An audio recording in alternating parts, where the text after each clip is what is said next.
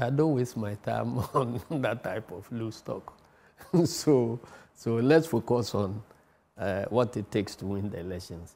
Once we have won the election, let anybody come out to say that, well, you have won, but we are not handing over. Interestingly, I heard this for the first time from another person who was also Acheampong. That was Akufo-Addo's time.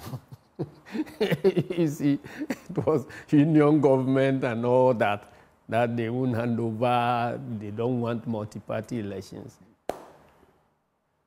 He had to hand over in ways that he didn't anticipate. And then the next person came, was Nketiah. He actually bragged that he was holding Ghana like an egg.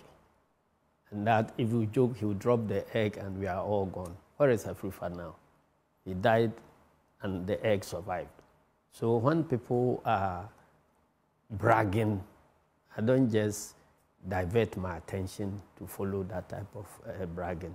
It's an unnecessary distraction from the campaign effort. So I think that let them say what they want to say and let us do what we want to do. And I believe strongly that at the end of the day, we will win the elections and he will hand over peacefully.